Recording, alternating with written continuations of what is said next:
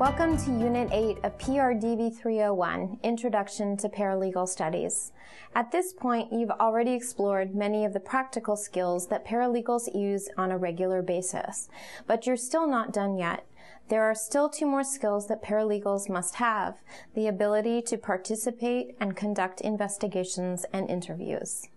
Investigating is always the first step before any evidence is collected or witnesses are interviewed. In this unit, you'll learn the importance of a good investigation. Sometimes the only difference between success and failure is how creative you're willing to be.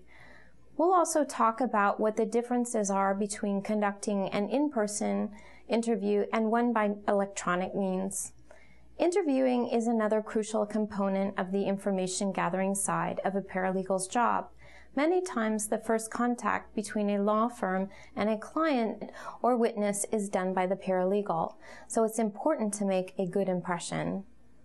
We'll show you some strategies for doing just that. You'll also learn the right ways to question witnesses. When would an open-ended question be best? And when would a closed-ended question be better?